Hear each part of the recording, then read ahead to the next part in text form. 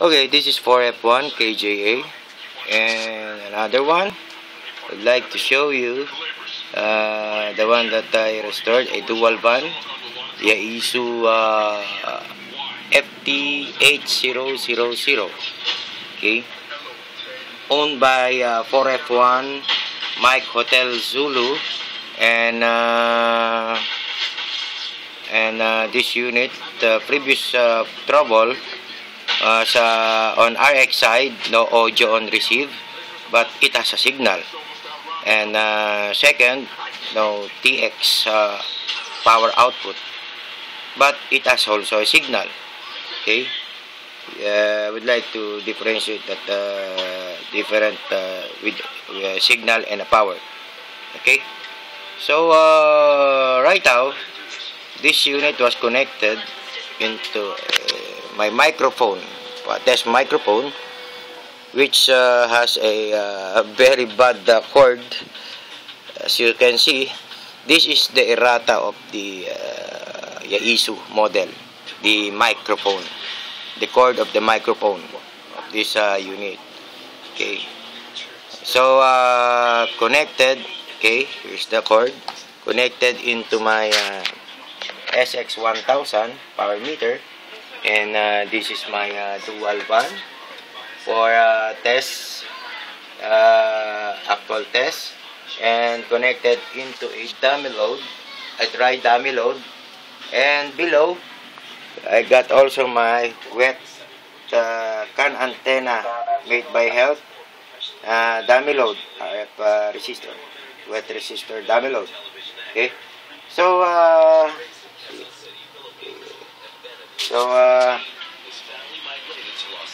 we will try to test this unit first on RX. So previously, when you down squelch, there is no sound. Likewise on the USF. Now currently has a sound. So we will try to test on assigned frequency 508. Take note that using assigned frequency, it's not my standby frequency. It's only for test. So we cannot disturb anything on modulation due to we're using a dummy load. So right now, 1 2 1 2. So that is for 508. Okay, and for the UHF, 1 2 1 2. The problem is this mic, the PTT of my mic loose. 1 2 1 2 test mic 1 2 1 2 test mic 1 2 1 2 1 2 test mic. Okay, so as you can see, both radio using a dummy load, so the signal is very weak. So right now here, okay, we will try to test on the power meter on the 2 meter band. Okay, 1 2. Okay, so we will try to move the camera to the power meter and see, it's 40 watts on transmission. 1 2 1 2. Okay, so we will transfer it to the UHF mode. Okay, to the band. Okay, and now we will eliminate this this connector to change it on a UHF terminal. So okay, so you could see the power of the UHF. Now we will make a switch mode to UHF mode. Okay, so that's mic. Okay, so we will try to move this on the power meter. 1 2 1 2.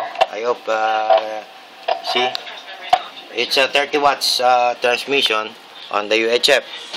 So well, as you can see, the trouble of this unit, I replaced the regulator of 12 volts. That's why it only power on for 9 volts, but but the reference voltage of 12 volt regulator, no output. When I replace the 12 volts regulator, now you can finalize the main trouble. So I figure out that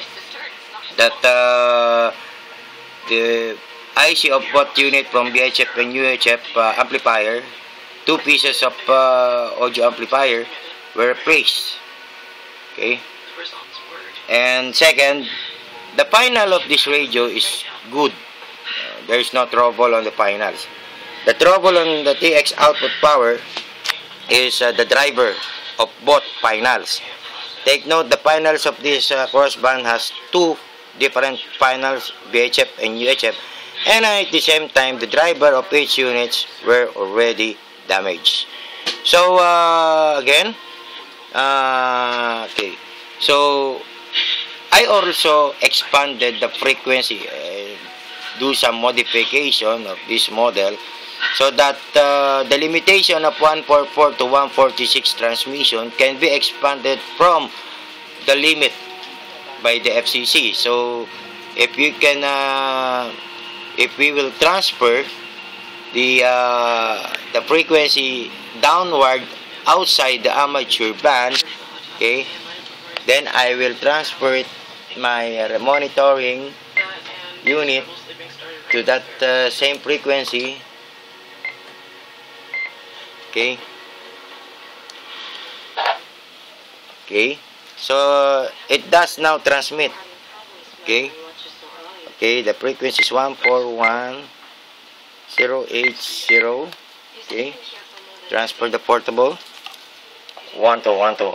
See. 1 2 1 2 1 2 1 2 1 2. Okay. Okay. That's transmit. Well, at the same time, it also receives. Likewise on the upper frequency. Okay.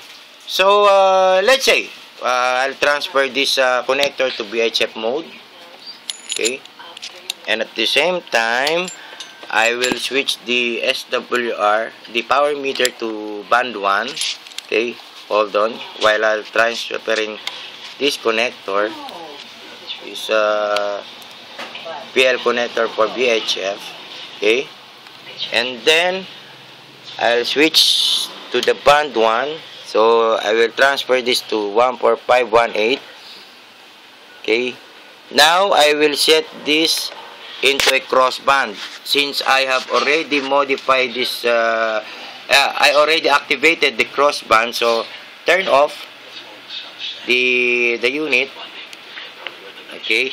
And then we will press the RPT button and then power on. And then release. Okay. As you can see 2 both dots indicating you are on a crossband. So we will transmit on UHF, and thus will transmit on VHF. 1 2 1 2. Okay, see? Roger. 1 2 1 2. And thus transmits also to give the specified power on the VHF mode.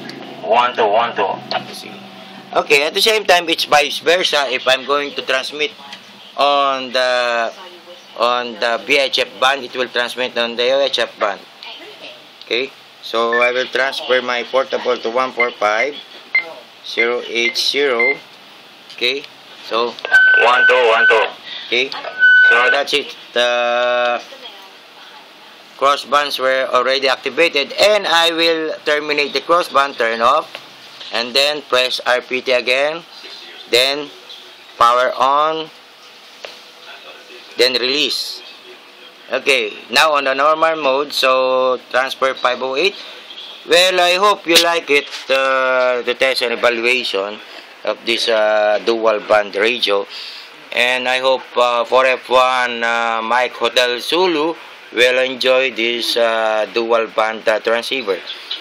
So it is very easy to troubleshoot or restore any unit if there is no one or somebody or any albulario who's not doing its proper procedure on troubleshooting, likewise on a scientific method. And well, it's very easy also to troubleshoot a delicate unit if you're the first hander to repair such kind of equipment. Okay, I hope you will enjoy this and another experimental and learning process. Something come out with a new knowledge power, I hope.